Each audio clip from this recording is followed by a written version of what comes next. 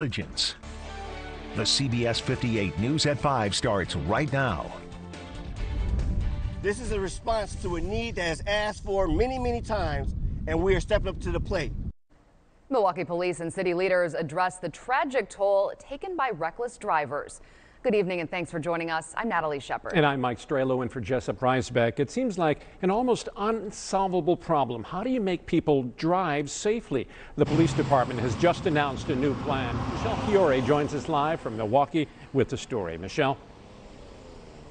That's right, Mike and Natalie. Police held their news conference right here along Capitol Drive because it's a street that's notorious for reckless drivers. The picture as they laid it out is that reckless driving causes Milwaukee's worst crashes. In fact, even last year during COVID, during 2020, when there were far less cars out on the roads, Milwaukee had a giant jump in fatalities due to reckless driving. 51% more in 2020 than in 2019 as far as fatalities go. Reckless driving continues to plague the city all over. An alderwoman said likely if you pass through the city on a daily basis, you're likely running across a reckless driver. This new task force from police aims to make a difference with education and enforcement, targeting behavior, not individuals, and it will be a high visibility enforcement throughout the city.